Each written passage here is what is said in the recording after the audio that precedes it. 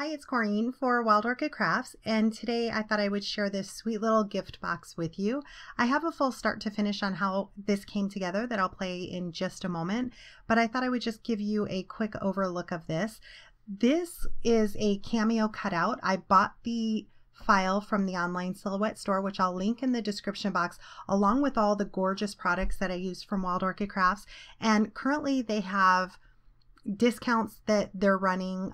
They also have free shipping, and they've added lots of new products to their store. So I would urge you to go by there and check out all that they have to offer. They have a lot of Christmas items to offer, and you'd be shocked over their prices. They're really, really good prices.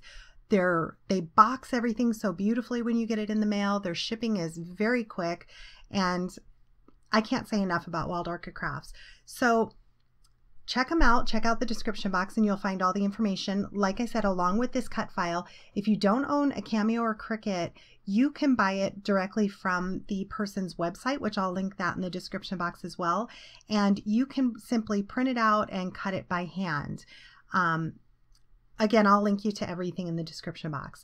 So just to quickly go over everything on here, I use this Blush Glam by Craftsman paper.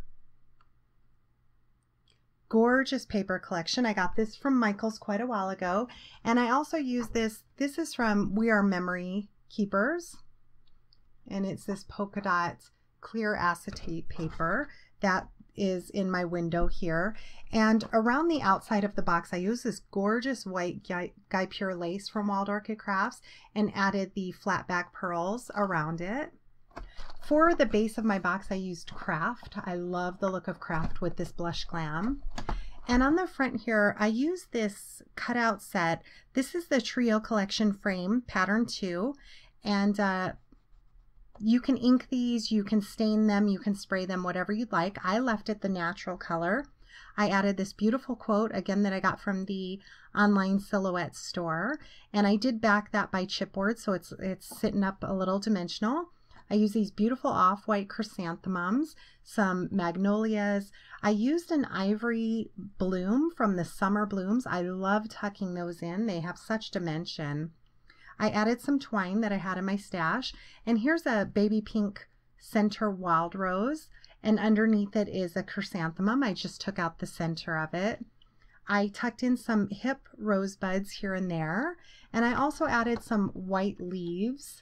And these are some of my favorite to use. These are the flat back glitter balls from Wild Orchid Crafts, and a little bow that I cut from the Cameo out of the same craft cardstock. So when you open it up, this is actually, it has a divider on the inside that you can choose to add or not add, but this is actually for stationery. It'll hold stationery or little cards and envelopes, stamps. I thought it's going to make a great gift to give all these beautiful flowers, and then some of the cabochons from Wild Orchid Crafts. All of these I'll be sure to link in the description box as well. And this white pearl trim flower, gorgeous. So I thought this is going to make a great Christmas gift, and it's beautifully housed in this box. So I hope you stay tuned for these start to finish. If you have any questions, please leave me a comment. Please give me a thumbs up, and make sure to stop